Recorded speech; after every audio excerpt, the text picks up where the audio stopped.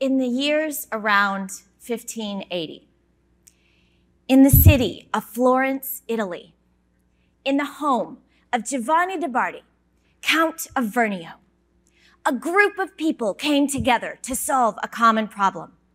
They called themselves the Florentine Camerata. Camerata is literally a small orchestra or choir, but in this case, it was a group of musicians and scientists and philosophers and astrologers and noblemen and clergymen who all came together because they wanted to change their world. They wanted to reform modern music. What Vincenzo Galilei, member of the Camerata and father of Galileo, called corrupt and incomprehensible contemporary music, according to Wikipedia at one point in time.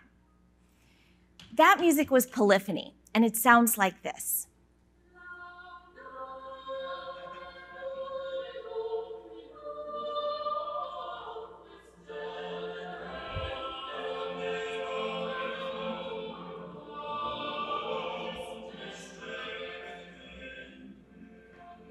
Now, polyphony has 4 or 5 melodies, all equally important, all intertwined, and it's maximized for a feeling of holiness.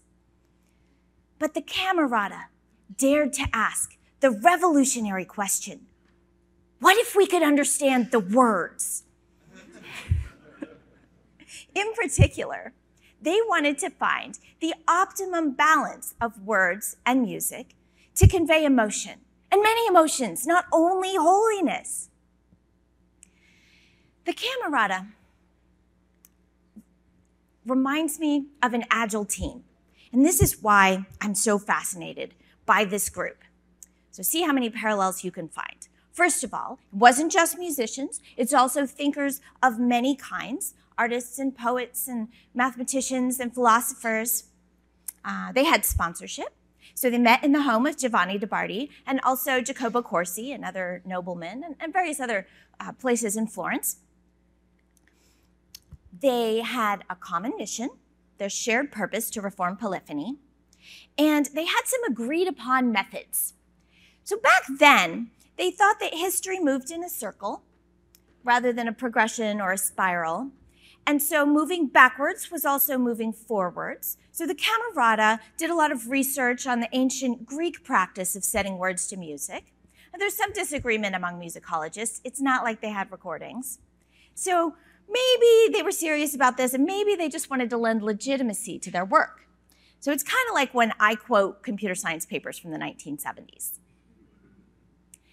The Camerata got together every couple weeks, and they talked and exchanged ideas. Caccini, who's one of the members, said, "I learned more from their learned discussions than from 30 years of descant."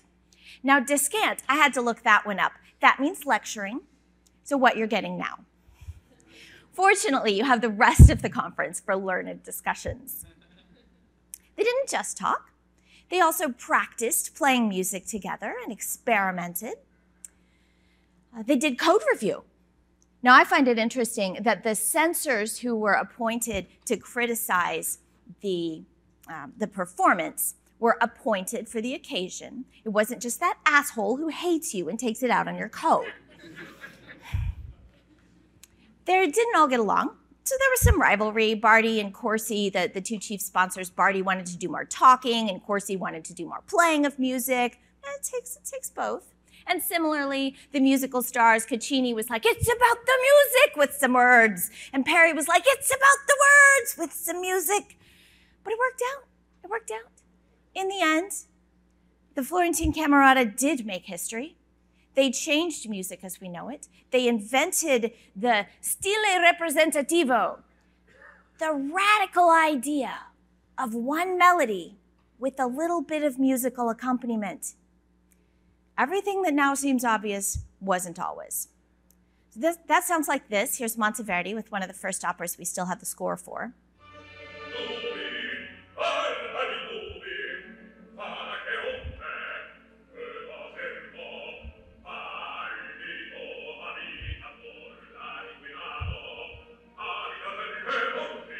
Now, I still can't understand the words, but I don't speak Italian. And I'm told if you do speak Italian, that doesn't help either, because this is ancient Italian. But back in the day, people did get it. And they were excited, and music became relevant and important to whole categories of people. Monteverde, he wasn't a member of the Camerata, but he was corresponding with people who were. He knew them. He learned about this, and pretty soon all of Italy was interested in opera, and then it spread throughout the world and ushered in the Baroque era. Totally changed the world. But that's not what interests me about this group. What interests me, what caught my attention and made me want to study them, was what the individuals did afterward. So here are just some of the publications of members of the Camerata after 1600. And yes, there are operas here, but there is also philosophy, mathematics, scientific treatises. And these are fewer than half of the members of the Camerata who have Wikipedia articles today. They did not expect that in 16th century Florence. What is it about that group of people coming together and then each going on to do something interesting? So I went back to research the Camerata, and I found this paper, Collective Problem Solving in the History of Music, by Dr. Ruth Katz, musicologist. I found it on the internet, but it was published in the Journal of the History of Ideas. And Dr. Katz points out that the Camerata is a lot like what in science they call an invisible college. So an invisible college is a group of peers who exchange ideas about a shared interest and make progress on a common puzzle. And it's recognized that this is where the advances in science come from. I mean, yeah, we love to give the Nobel Prize to a person or a couple people. But who worked in their lab? Who shared a faculty lounge with them down the hall? Who did they correspond with? Who criticized earlier versions of those ideas? Who did all the observations, the detailed observations that made this generalized theory possible? Who did a bunch of failed experiments that led to the useful ones? For instance, Ben Franklin, as a kid, we learned that Ben Franklin discovered electricity. But Franklin was working along with dozens of amateur electricians throughout the world. And they corresponded, and they talked to each other, and they shared their theories, and they criticized each other's theories, and they shared the results of their experiments. So the successful experiments that he did, for every one of those, there were hundreds he didn't have to do because someone else did. An idea, when the world is ready for an idea, it doesn't come to just one person, and one person alone can't make it real. So Dr. Katz describes, all the quotes in this paper, by the way, come from that one, all the quotes in this presentation come from that one paper, unless otherwise attributed. Dr. Katz describes invisible colleges, some characteristics. They have agreed upon methods, so understandings of what kind of research is appropriate. They have priority problems. That means fighting over who is first, more on that later. And they have that shared language that you develop with your team, which is both essential for teamwork and a natural outcome of teamwork, that kind of cycles. One of my favorite camaradas from science is the Club of Honest Whigs, which met fortnightly in the London coffee house to dine and imbibe and discuss science, especially electricity, religion, politics, and other matters. This is around 1770, and this story comes from the book The Invention of Air, which is about Joseph Priestley. Now, Priestley is credited with the discovery of oxygen. He didn't do much with that, but he did pass it off to Lavoisier, who created chemistry. But Priestley did some other really interesting things. For instance, he discovered the carbonated beverage. He passed that off to somebody who made a lot of money. And he was the first to notice, we did a lot of experiments. We'd like take a small animal, put it in a jar, and see how long it takes to die. And he also did this with plants. Weigh the plant, how big is it, put it in the jar, how long does it take to die, now how much does it weigh, that kind of thing. One day, he put the mouse and the plant in the same jar, and they didn't die nearly as soon. the importance of this observation wasn't recognized until like the 1920s when ecology became a thing. But he noticed that carbon dioxide, oxygen life cycle thing much earlier. So that's interesting. And Priestley was tremendously helped by this group, the Club of Honest Whigs, which included Ben Franklin. An important thing about the coffee house part. So this was during the Enlightenment, and the Enlightenment was a period of great advancement. And one of the reasons for that was the coffee bit, because at this period, people started importing coffee all over Europe, and so they're drinking coffee with breakfast now instead of beer. And everyone got a little smarter. Every discipline was new again, and whole new disciplines emerged. Right? So this kind of thing, and it happens in music, it happens in science, it also happens in art. Dr. Katz points out, of course, the salons in Paris, where you have artists, but also critics and dealers, all the stakeholders in the art world, everyone who's interested in thinking about these things, they come together informally and regularly to discuss the common puzzles of the day. Now in art, a puzzle represents a new artistic style. For instance, the Impressionists solved, how do I paint not what is, but what I see? So Monet and Cézanne, they were strong influences, having solved that puzzle, on people like Van Gogh, all of whom met in a coffee house like this one. I got to take this picture because I went to Paris to give this talk. And so I went up the hill to Montmartre and I took this. It's a sad picture, but it's great because this is one of the salons that they met in, and its name is the Agile Bunny, except in French. And that's just down the street from this house. And here's a plaque with a bunch of names on it of famous painters and printmakers and stuff like that who all lived in this one house around the same time. And then they all went on to be famous. It's not a coincidence. They learned something from each other. Van Gogh, for instance, now this is one of the paintings that he painted in the Netherlands before he came to Paris. And I think that's a cabbage, and that might be a carrot, but there's not a lot of orange. His brother Theo was down in Paris and was an art dealer, and he was like, Vincent, you must come. You have no idea what colors these people are using here. So yeah, Vincent, eventually he got evicted in the Netherlands, and so he went down to Paris. And sure enough, he learned so much. And Theo remarked, you have built for us a circle of artists and friends. And all of these other painters, they worked together, they painted each other's portraits, and they interacted. Gauguin is the one that Van Gogh cut his ear off over. And later, Gauguin's paintings show up in the salon, the atelier, of Gertrude Stein. Gertrude and her brother Leo, they were Americans, but they were living in Paris, and they had some money, so they fed a lot of artists and other people. Gertrude Stein's Saturday night dinners in her atelier included, well, some painters. Whitehead is a mathematician, Apollinaire is a poet, and writers, and the interesting people who were thinking about art and also politics in the day.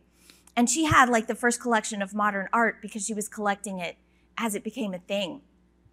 Later, Picasso goes on to start his own salon because he's one of the very few artists who made money in his lifetime. And he and Georges Braque invented Cubism. Cubism solves the problem of how do I paint not one perspective, but all the perspectives at the same time.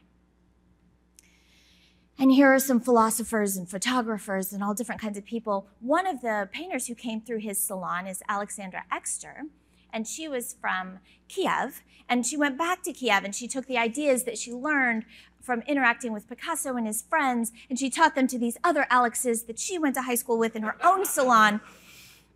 And Bogomazov, he painted this goat head, which is on my bedroom wall today. Ideas, they grow as we share them. They're not conserved. We don't need to keep them to ourselves. The more we spread them, the bigger they get, and the more impact we can have. I've also noticed this in software, this part where we have a great team, and the great ideas come out of that, and so do great people. I gave this talk in December in Australia, and Kent Beck was in the audience. And he came up to me afterward and he was like, oh, have you heard of the Hillside Group? Because that was one of my earliest camaradas. And this is a group of people who, they wanted to solve the problem of how do we write software that we can like keep in our heads and that people can understand later? How do we make this legible? And they had Christopher Alexander's architecture patterns. And they're like, how do we find the patterns in software? And they met several times over a couple years. This is just a few of them. Ralph Johnson wrote he's one of the Gang of Four who wrote the Design Patterns book. And later, Grady Booch, that's object-oriented programming, I think. Later, a lot of these people were also in other camaradas around extreme programming, for instance, along with other people. Let's see, Ward Cunningham invented the wiki. Martin Fowler is known for refactoring. Michael Feathers created legacy code. Another one that I've noticed just going to conferences is ThoughtWorks London around 2003 to 2006. So here you have a bunch of people, they're not all at the same client, but they are working for the same consultancy, so they have regular interactions with each other. They needed to solve the problem of how do we deliver software in less than 2 weeks without breaking everything. And out of this, you get continuous integration, continuous delivery. Jez and Dave wrote the book on that. Jez went on to write a bunch more books about continuous delivery and with other people. Meanwhile, Dan North was a leader of that group, and now he's known for behavior-driven design, among other things. Nat Price has stuff on unit testing. Sam Newman is the prophet of microservices. Another example, around the same time, the group that created the Spring framework in Java and then created the company SpringSource, they were all scattered around the world, but they came together to solve the problem of how do we write J2EE without stabbing our eyes out. And now Rod is my CEO. Christian also works at Atomist. But we've got Elasticsearch, TaskTop, venture capital. Last year at QCon London, I was like, who's this Rob Harrop guy who's keynoting? And Rod and Christian were like, oh, we know him. They keep springing up. And they're doing different things now, most of them. But they're all interesting. I think the evidence is in. Great teams make great people. You want it to be the other way around. You want to take a bunch of great developers and put them together and poof, get a great team. I've never seen that work. But I have seen the other way around. Great teams make great people. Why? Why is this? Because if we know why, then maybe we can do it on purpose. Okay, I have a model that helps explain this and also some of the other mysteries in software development. It's a little different, but I want to share it with you because I think it may be useful to you as well. It starts with Gregory Bateson. Gregory Bateson was an anthropologist. These are some of his camaradas. He worked along with his wife, Margaret Mead. She was an anthropologist, and we've got Norbert Wiener and John von Neumann, and a bunch of other really brilliant people came together to create the field of cybernetics, which now we call systems thinking. This idea that it isn't just, you can't break a system down into its parts, understand each part, and think that lets you understand the system. The relationships matter, the context matters. That's huge.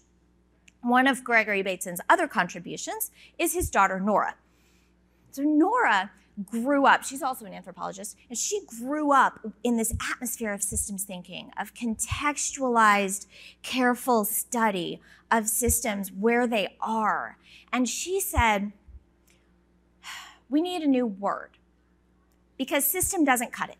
When you think of a system, you can think of a machine where the parts hold still, and yes, they have complicated interactions, but we could hypothetically model that. In the 50s and 60s, like the ecologists, they had hundreds of grad students spending thousands of hours cordoning off square meters of prairie, and counting the blades of grass and measuring how much of each bug was in each square, because they thought if they just got enough numbers into the computer and enough formulas that they could predict the outcomes of the ecosystem.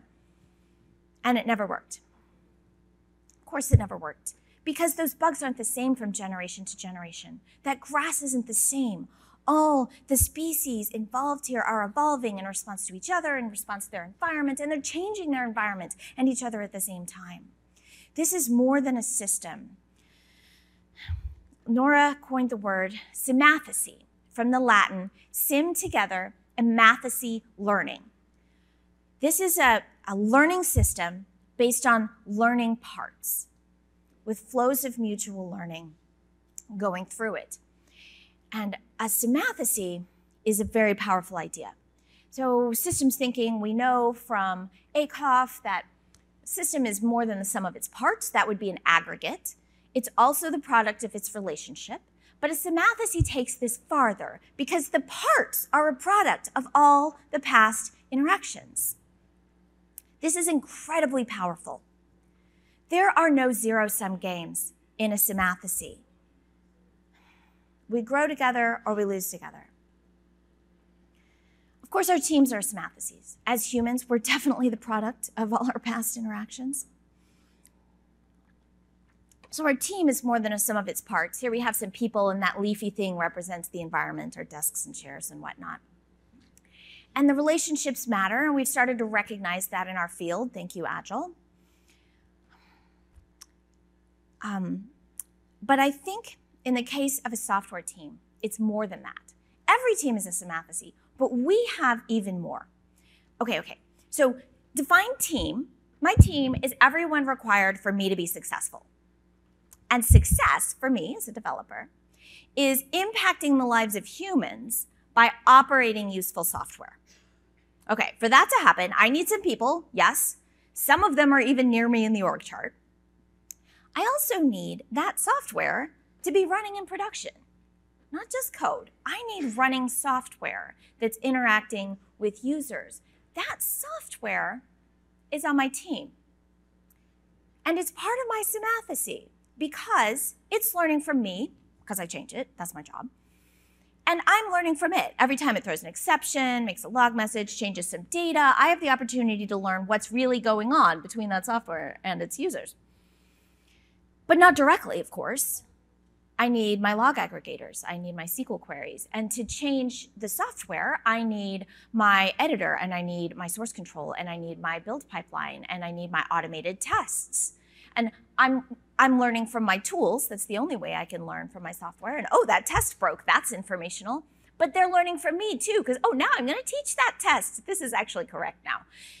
And hopefully I can improve my continuous integration. And I can at least write queries in my log aggregator, but hopefully I can improve those tools too, because I am a developer and I have that power. We have the power to teach our tools. And so they're part of the symathesy. This is a socio-technical system. And I mean, this is a very simplified version, right? It's actually really complicated. So this tells me a couple things. One, it answers the question why I need to bring my whole self to work, or as much of it as I choose to. Because to be part of a living system, I need to be alive within it. And two, it answers this question that's been bugging me for years of why is this so hard? Because I've been a developer for 20 years, and you'd think I'd get better at it and it'd get easier. But I get better at it, and it just gets harder. It wasn't always like this. When I started programming, it was just me and my piece of the program that I was assigned to, and people told me what it should do in the future. And if I needed some data, I said, how do we use the database? And they gave me a book on Oracle. Just kidding, I had to buy it myself. But these days, I say, oh, I need some data. Which database shall we use? Or databases? And how shall we do migrations? And where shall we do backups? And where shall we run it? And do we need caching? And my perspective is broader. And so I have more powers, but also the better I get at this, the wider I think, and the harder this job gets. If you take it further, you get to the level of senior individual contributor, architect, principal engineer, whatever you want to call it. Those people in the team who are thinking about more than just the software their team is responsible for, but the whole system, especially the technical system, but also the social system that's involved. These people are extremely valuable. they have both bonding social capital within the team and bridging social capital outside of the team and outside of the company. This is important for a couple reasons. One, your team needs to have influence on the system around it. That bug in the prairie changes its square meter, and as a whole, the prairie changes the whole environment. It grows, or it gets taken over by trees. You can't have a self-organizing system that doesn't change its environment. You can't put a team in a box and say, over there, self-organize, leave me alone. It's symatheses all the way up. The other reason that you need that bridging social capital is because you can't possibly have all the knowledge you need on the team all the time. At some point, you need experts in why does this work like this in this company and what impact is this going to have? You need experts in technologies that your company hasn't used yet. And so you need the people that you meet at this conference so that you can call them and be like, I know you use Kubernetes, tell me more about it. We need that. Now these senior engineers or whatever you want to call them, are remarkably important because they have this broad perspective and they understand the system as a whole. You can't hire that. That doesn't happen. It takes a lot of time to understand what's going on within a company and within a system. Now, you can hire people who can get there faster, who have been there before, and maybe in 6 months or a year, will have gained enough of this understanding. But that is in opposition to hiring someone who can hit the ground running. Because if you want me to jump in and make code changes, I need to narrow in on the piece that I'm working on, or even better, a new piece, and just care about that little piece, and then I can go and I can make changes quickly. I can do that, or I can dig into where does this get deployed? Why is that? What does this affect? How do our test environments work? Who uses this? And then I'm starting to gain that broader perspective. Now, I've seen people who can do either. Richard Feldman is in here somewhere. But not at the same time. So decide what you want and hire for that. Or even better, promote. There's one more thing that I need to put in this picture before we move on, because it's missing something. There's a really important distinction here. We're all trying to learn from each other, the human and technical sides of this system. And with humans, we can talk. I can see what you're doing, and I can tap you on the shoulder, maybe, or at least ping you in Slack. But these people can't just look down and see what's going on in their software. Until Tron is a thing, they can't just kick it when they want it to go again. It's not like objects on a table. We have to work with this software through the line of representation. That is the barrier between the social and technical, the human and digital parts of the system. And it represents our screens, what we can see on the screen, and what we can type on the keyboard or click with the mouse, the buttons that we give ourselves, those are on the line of representation. Our log aggregators, our IDE is on the line of representation. These are really crucial because the holes in that line of representation represents all the learning we can do. So you start to realize how important our tools are, because that's what we have. At the crudest level, you have SSH. I don't want SSH access to production, please. I want more carefully designed tools that give me the right access and not the wrong access. This line is really important. And one reason is because it's the only way we can establish and test our mental models. So since we can't work with the software directly, we can't touch it and move it around, we have to make decisions of what to do based on our mental model of how the software is working. And Woods' law says that for any sufficiently complex system, and we're way past that in our software, everyone's mental model is necessarily incomplete and out of date. And everyone's mental model is incomplete and out of date in different ways. Now that's actually good. That's good because I don't want a bunch of people with the same mental model I have. My mental model isn't big enough. I need people with different skills. We need that shared language. We need overlapping mental models so that we can communicate and coordinate and cooperate. But we don't need to be the same. Cesar Hidalgo is a statistical physicist, and in his book, How Information Grows, he talks about the concept of a person byte. A person byte is the maximum amount of information that you can cram into one human's head, that one human can cram into their own head over a lifetime. It doesn't matter how big that is. It doesn't matter whether yours is bigger than the person next to you. What matters is that it's finite. It's finite and it's way smaller than the reality of the systems that we're dealing with here. So we have to be experts in different parts. We have to go back and verify the parts of our mental model that are relevant to this particular change. It doesn't just matter what reality is. It matters what we see. And these mental models are incredibly valuable because they let us make good decisions. And they're incredibly hard to acquire. And however hard you think it is to acquire a mental model of a system you haven't written, it's harder. I started to understand this when I read the book Vehicles by Valentino Breitenberg. He's a philosopher. This is like 1970 or something. And he talks about the law of downhill invention, uphill analysis. This says that when you start from a simple system that you made, and then you build it up and you build it up and you add complexity and you add interesting bits and you add features, and you're building your mental model in your head at the same time, that is way easier. That is so much easier than coming to an existing complex system that already works and figuring out how it works and building that mental model from scratch. This explains why there are 1,000 JavaScript frameworks. Because it is literally easier, mentally easier, to be like, well, I just needed to do this one thing. I don't need that whole complicated library that does all this other stuff, and it's way overcomplicated. Yeah, Right now, you just need to do this one thing, and then you're going to need a little more, and you're going to a little more, and it will work for you to build that mental model up. It will not work for anyone else. They will join the team and you'll be like, well, this is obvious. And they'll be like, where's the documentation? You'll be like, it's over there. It's out of date and it doesn't matter and that's not going to do it anyway. It is easier to do that than to learn React, in spite of hundreds of people spending thousands of hours on documentation, on getting the design right, on answering questions on Stack Overflow, on making this as approachable as we can. There are still all these concepts in React that you don't need right now, but you're going to.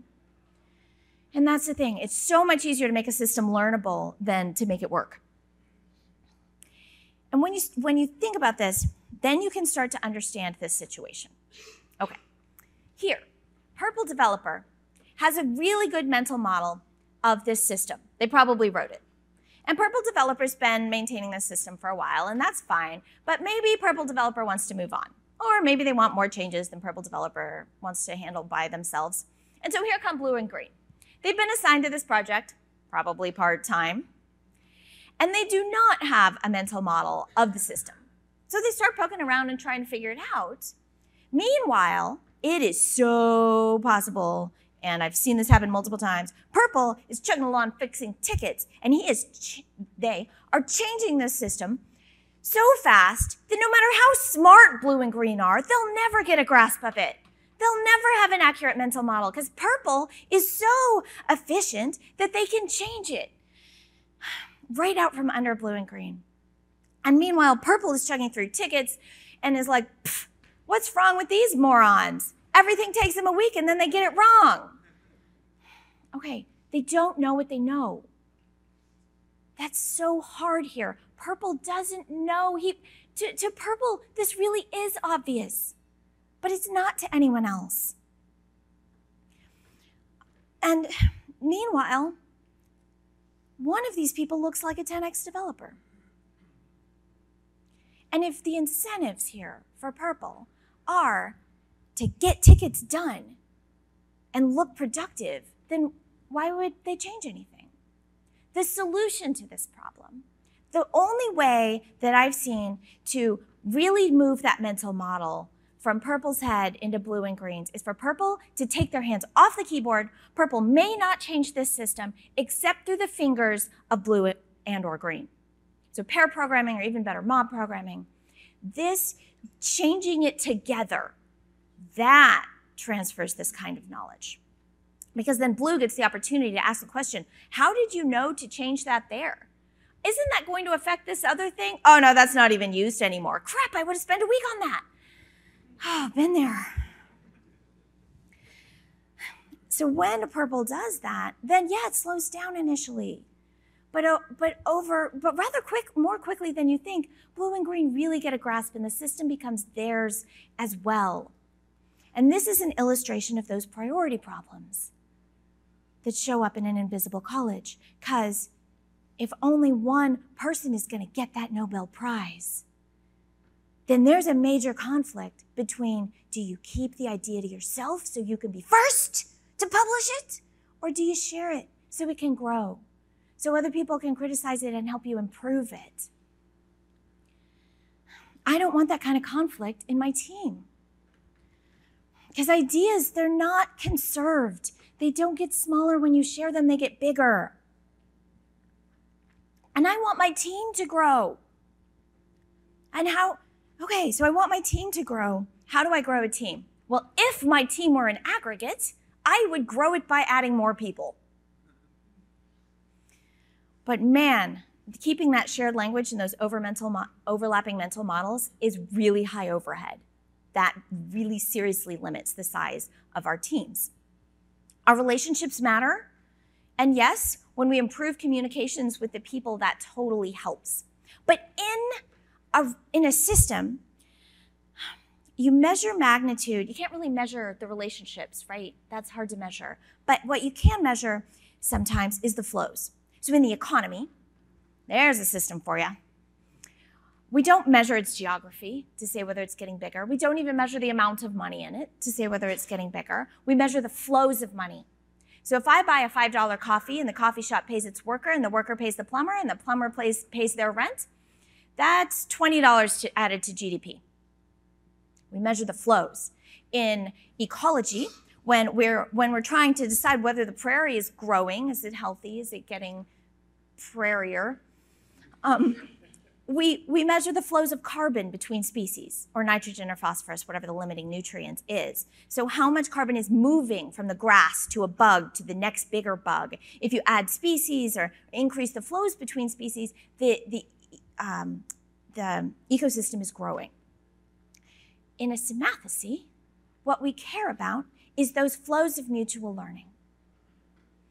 So if you want to grow your team, grow the learning that's happening in your team, especially the learning between the software and the humans, which means you have to really care about your tools because they are your puncture points in that line of representation. This is hard to measure, but it's not that hard to detect if you think about it. You can notice when learning is happening. Look for that. Because purple here, if purple wants to grow, it's not going to help him to solve more tickets, more of the same tickets on the same system. If purple wants to grow, they need to grow the team. And that means sharing with blue and green. Because it's ironic. There's two kinds of 10x developers. There's the one that looks like a 10x developer because relative to the other people on the team that don't share that mental model and they're hoarding it. And then there's the real 10x developers that are growing the whole team. Because that's the thing. If purple wants to be great, they need to care about the team. If they share with blue and green, one, they'll learn, oh, I guess that part wasn't as obvious as I thought it was. And they'll learn from their perspective. But more than that, now purple can go on and do other things. It's one of those ironic things. If you want to be a great developer, put the team first. There's a book by John Kay called Obliquity. It's a short book, and it's really wonderful. I highly recommend it. It talks about how you can't get happy by aiming for happiness, and you can't make profit by aiming only for profit. That's not sustainable. And it's the same here. If you want to become great, put the team first.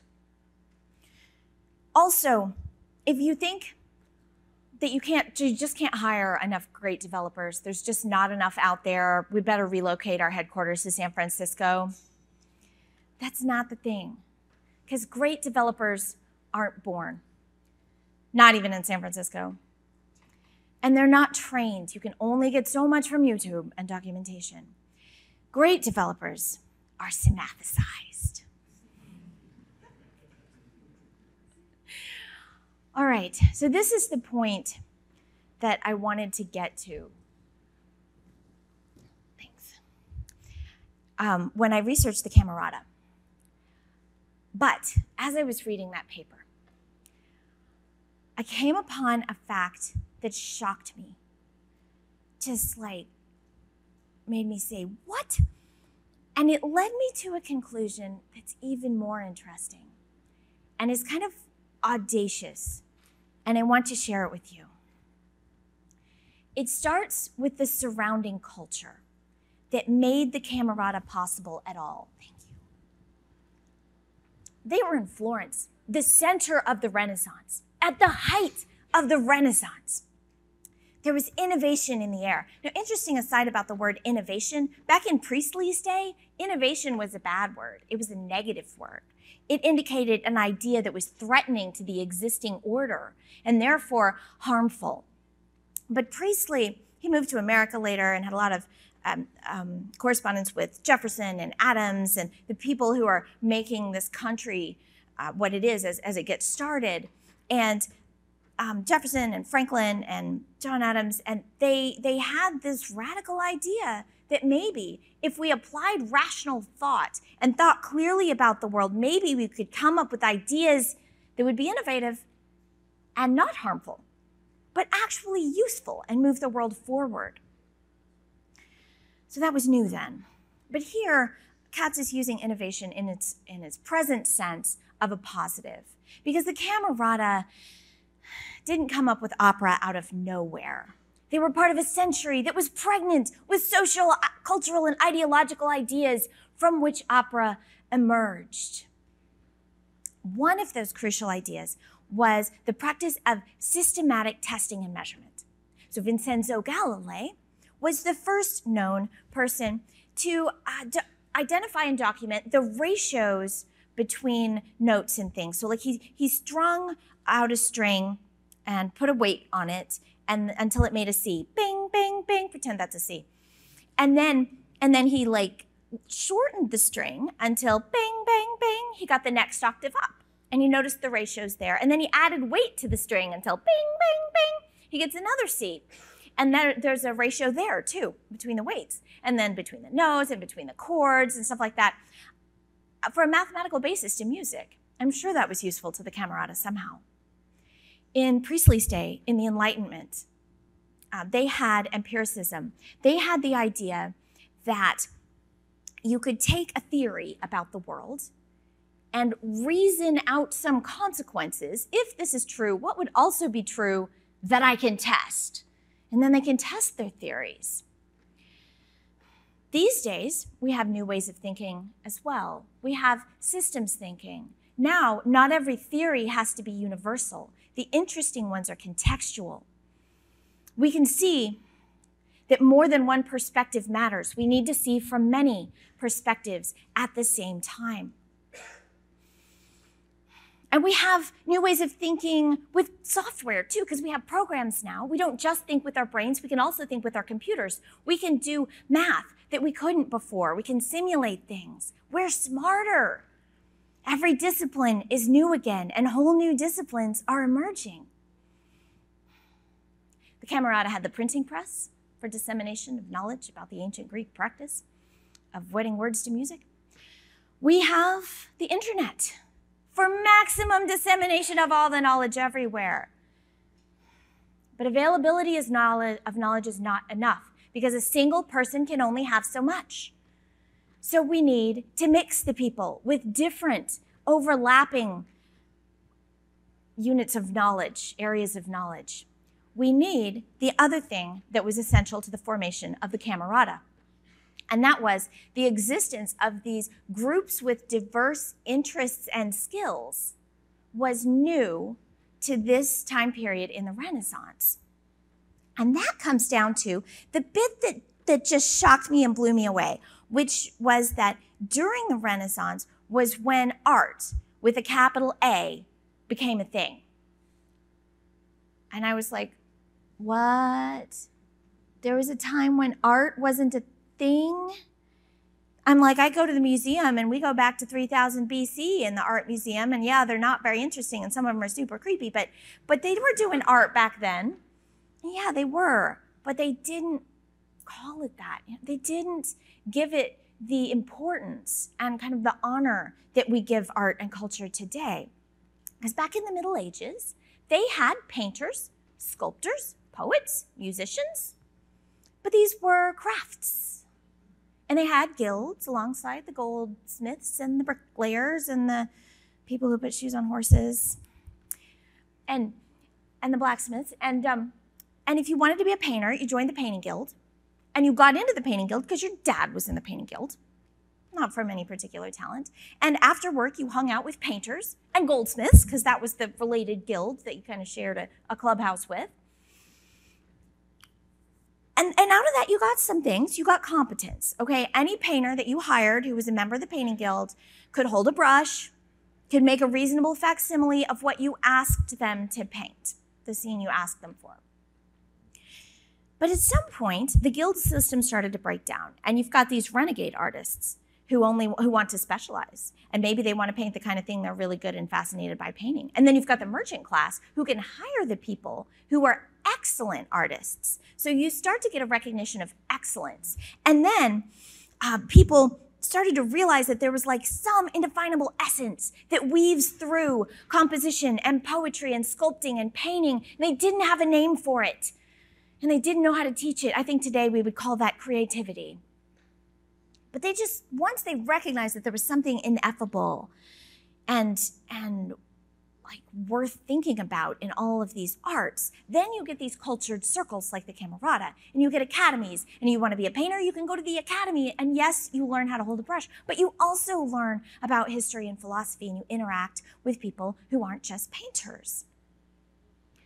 You get this transformation of people who can paint circles into heterogeneous circles with lots of different skills. The Renaissance was a period of decompartmentalization, a breaking down of the existing traditions that kept things in order but also apart. Developers, testers, operations. This can get you a reasonable facsimile of what you asked for, but it will not get you what you need. And also, you have the new style of art that emphasizes the effect it has on people instead of whether the brush was held correctly. It's not about code coverage. It's not about how many design patterns did you use. It's not about code style. It is about the impact your software has on the world. Software is not a craft. And I am not a crafts person. Okay, programming is an important skill. It is a completely necessary skill. A painter has to understand canvases, and programming is useful. But Java is like acrylic paint, and Ruby is watercolor, and Bash is a song on a lute. May it not be played in an orchestra. These are necessary skills, but they're not the essence of what we do. I'm also not saying that software is art. Art has an impact. I mean, if I listen to a symphony or I look at a painting, it might change how I think. And that can change my behavior, and that can change the physical world. Software is way more direct than that. Dude, if I pick up that little box down there and I tap on it in just the right way, a car shows up and takes me where I want to go. That did not happen 5 years ago, and I think it is awesome. Now, that took more than software. It also took people, but software is an essential component in that. Software as a medium is unlike anything humans have had the opportunity to work with before. It is more moldable than plastic. It is more flexible than hot metal. You can almost design right into it. And the feedback. We don't have to wait 15 years for the bridge to fall down. 20 years to find out if people hate this house. We can see our unit test pass in seconds. And if this is a web app, we can deploy it and have feedback on how it changed user behavior in a matter of a few weeks. That is completely different, and it changes how we can work. I'm not saying that software is an art, but art wasn't always recognized as a distinct thing. I am saying that software is something new. Software is the next thing after art that we don't have a name for yet.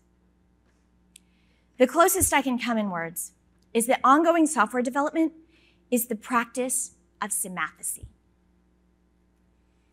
And that makes me a semathicist in the medium of software. Now, I really like this slide, except for one thing. It has my name on it. And ideas do not belong to one person, because it takes a camerata, and then a community, and then a culture to make it real in the world. So we are all semathicists if we choose to think of ourselves that way. And I am incredibly excited to be alive right now, and in software, because software is the next thing after art, and this is the next stage after the Renaissance. We have new ways to think about the world and new ways to change the world that we live in. If we manage to get this right, they'll surrender by early night. The world will never be the same. Oh, Alexander. That's my daughter Evelyn singing Hamilton, the modern opera. May our work have such an impact 400 years from now. Thank you.